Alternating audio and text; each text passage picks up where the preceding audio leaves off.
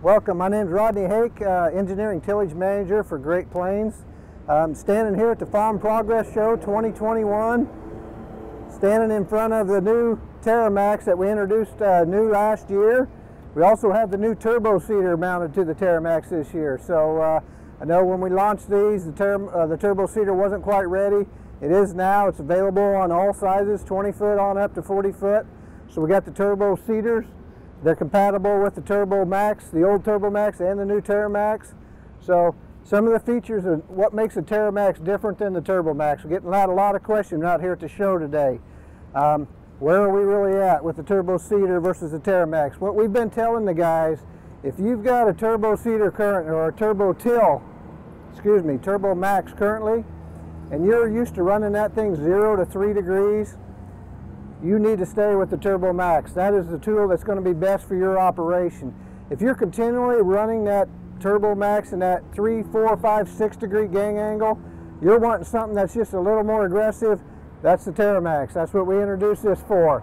Something that's going to be a little more aggressive. It'll kill some weeds. It's going to take out those combine tracks. It's going to level the field a little better as far as smoothing the ground.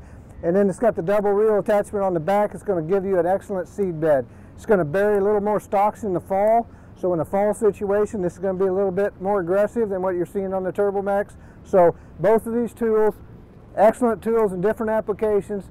The turbo seeder is going to shine, or Turbo Max is going to shine a little bit better in the spring, running vertical. It's a true vertical tillage tool.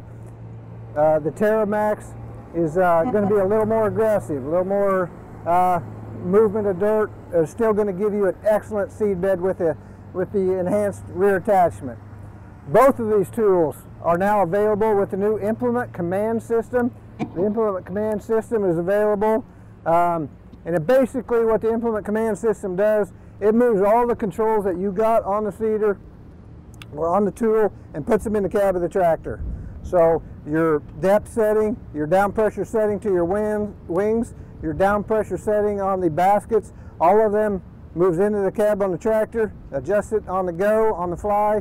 You also got gauges in there showing your actual gang angle that the gang angle is running at. And you've got your 4.5 leveling systems in there, so you can lock and unlock that, switch that system from the 4.5 to the gangs. So excellent all-around tool. Both of these tools, they got their place. We got the Turbo Max, that's your true vertical tillage tool. We got the new introduction into a hybrid tillage tool, that's the Terra-Max. Both of them come with the turbo seeders.